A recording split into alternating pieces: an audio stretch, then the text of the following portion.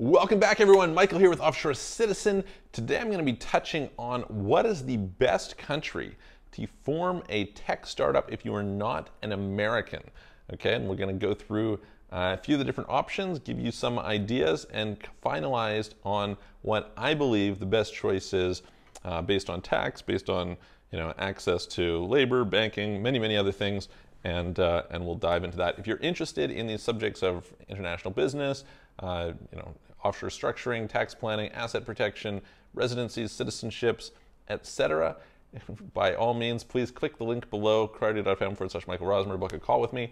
Otherwise, you can also check out our websites, offshorecitizen.net, offshorecapitalist.com. And please, before we get going, smash the subscribe button, click the notification bell, get notified, updated, and tell all your friends about these. We're trying to build our following and get some things out there. It really helps us. So really appreciate whatever support you can give us.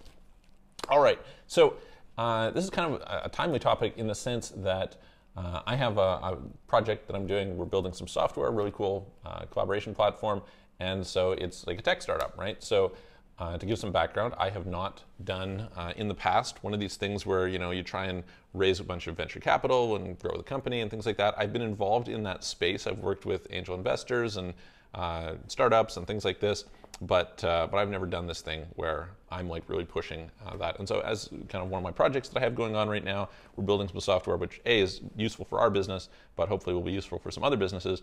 And so in the process of discussing that and investment and things like that, this conversation comes up.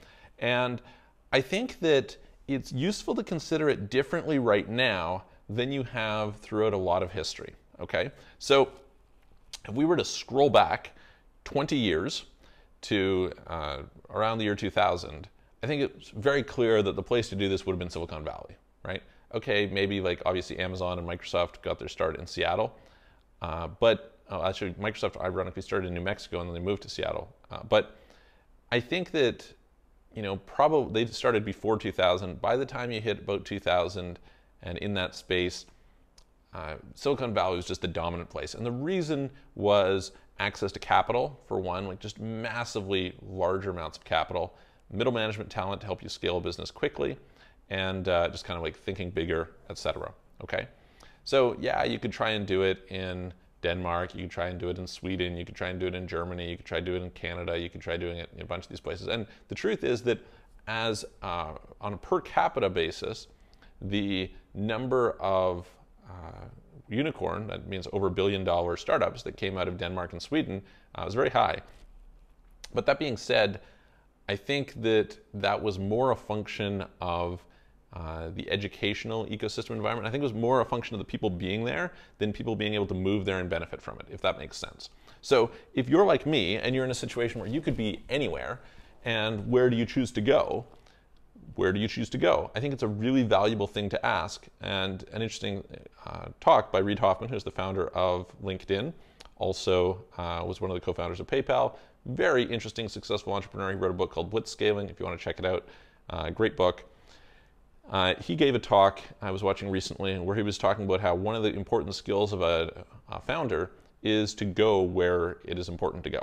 And depending on the nature of your business, that may vary. So for instance, he talked about how Groupon was founded in Chicago and it's very sales heavy, which wouldn't really have worked in Silicon Valley, right? So not all startups need to be in the same place. For instance, if you're in the movie industry, California makes a lot more sense than being in Ohio, right? That's just kind of the nature of the industry.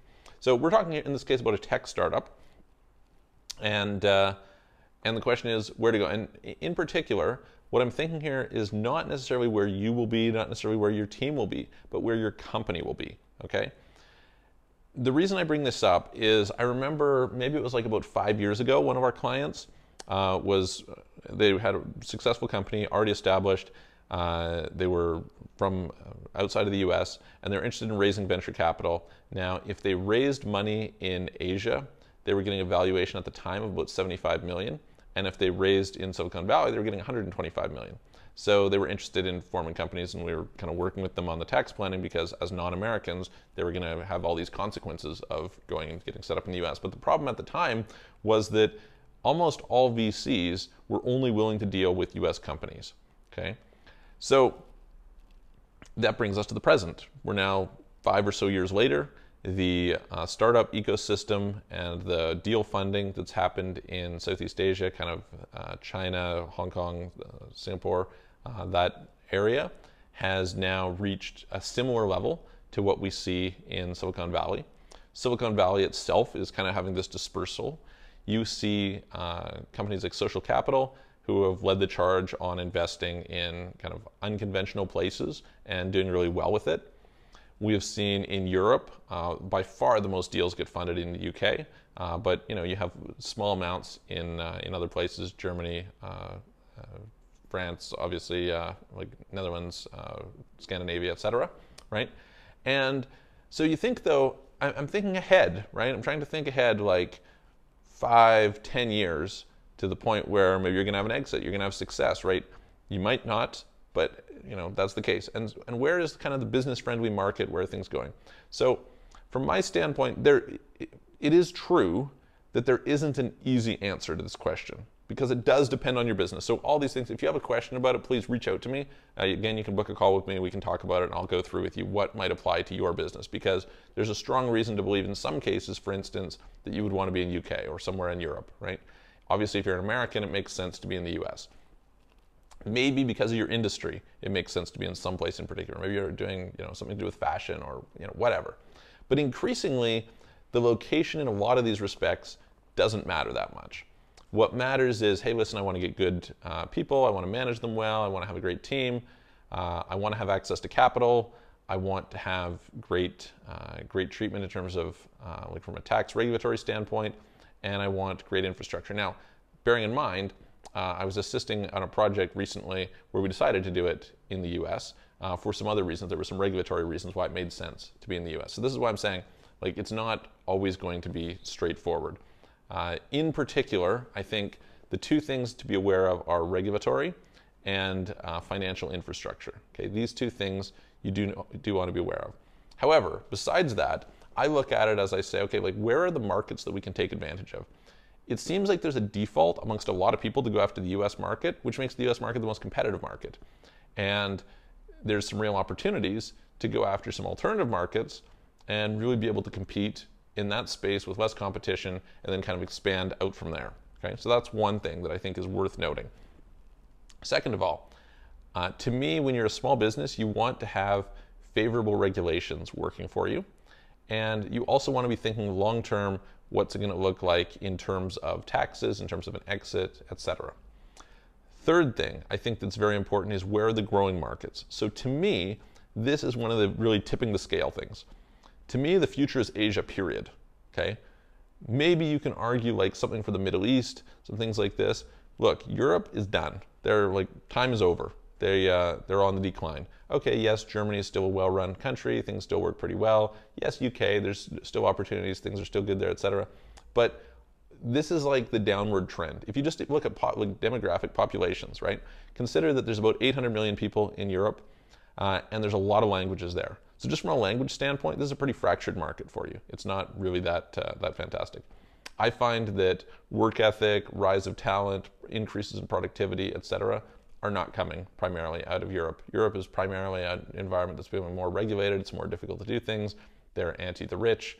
They're, so on and so forth. Not great. European capital markets generally are not fantastic. Okay. Again, there's a lot of deals that get funded out of UK, so it's not entirely true. What they are pretty good on is a lot of the fintech type stuff. They brought in the EMI regulations.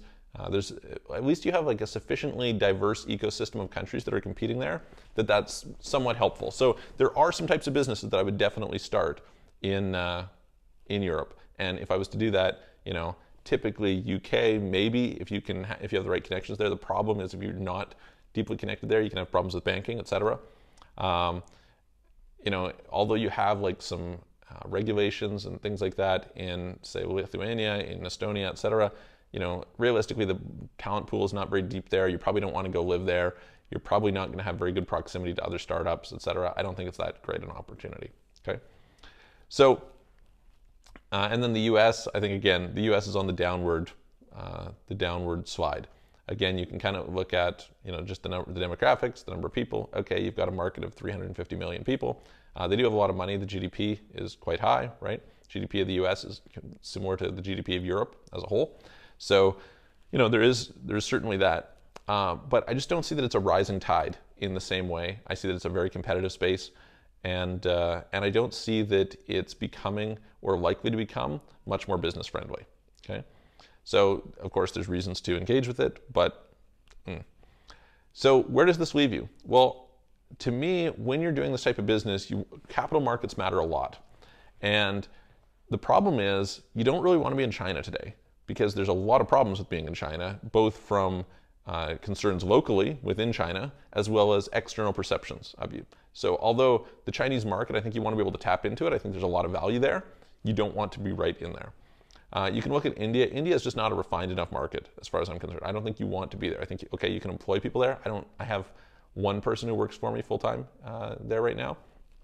But generally speaking, I'm not a big fan of employing people in India as like my top place. Although there's a lot of access to talent, and although the costs are relatively low, I find that the cultural differences make it tougher to employ people than in Eastern Europe. So I tend to prefer to employ people in Eastern Europe, although I've now started to employ some people in Africa and have a very great experience. I love working with them. So that's something to consider. So where does this leave you? Well, you kind of want to access those markets, in my opinion. You want to have solid financial infrastructure. You want to have a great capital market where you can raise capital. You want to have a good tax environment, a good regulatory environment, a good environment for like its ease of doing business. To me, where does this leave you? It leaves you in Singapore. So I don't think that necessarily you should plan on living in Singapore. I don't think you should necessarily plan on employing your people in Singapore. But I think as the place to start your company and to base it out of, this is a fantastic place. Let's just kind of take a look. So first of all, tax rates wise, the corporate tax maxes out at 17%, and they have a situation where they have something called a single imputation system, meaning that when they pay out, you don't pay taxes on dividends. That's very cool, right? They have no capital gains tax. They have no CFC rules. Both great things for us. Very good. Then what have you got? You've got a situation where you have really robust, like there's a lot of capital in that part of the world. And regional investors are very comfortable with investing into companies in Singapore. So that's really good. I don't think that it's a great place to employ people because it's way too competitive a market, and so your costs are going to be high, but you can go right across the way to Malaysia, you can go to like the surrounding countries really easily and work with that. The compliance, the filings, etc., like they're just efficient. Things work well in Singapore. So unless you need to access financial infrastructure and you just I don't think you have the strange regulatory uncertainties, the weird socialist moves, etc., that you get in some of these places. Like it's just a place to me that is not just business friendly, but long-term business friendly. So there are some reasons that maybe for certain types of industries, obviously if you're in CBD or something, you're not going to Singapore. If you're in something that requires lots of freedom of speech or something, you're not going to Singapore. But for a large number of companies, I think that is a great place to go. And so, you know, that's personal view, kind of like balancing everything out. Based on, you know, I'll tell you that, you can contrast it with Hong Kong because that might be the one. Hong Kong is just too uncertain right now. It's there's too much of an issue.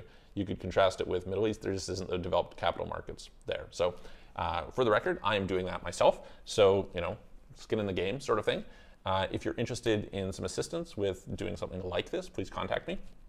Happy to help you figure out what is best for you. As I said, you know, this is generally speaking, I think this is kind of the direction that I would point people in. That's why I'm doing it myself. But the reality is it does vary person to person, and so it's worth doing some analysis and figuring out, okay, for you, what makes sense, where are your staff going to be, what are your sales tax consequences, what type of things are you selling, what's your business model, et cetera, et cetera. So anyway, if you liked that, please click the like button, click the subscribe button, click the notification bell. And you know, tell me what you think about, you know, best places to do tech startups, what factors you would consider, etc. If you're interested in learning more about this and getting some assistance, book a call with me, clarity.fm/Michael Rosmer. There's a link below. Check out our websites, offshorecitizen.net, offshorecapitalist.com, and I will see you guys on the next video.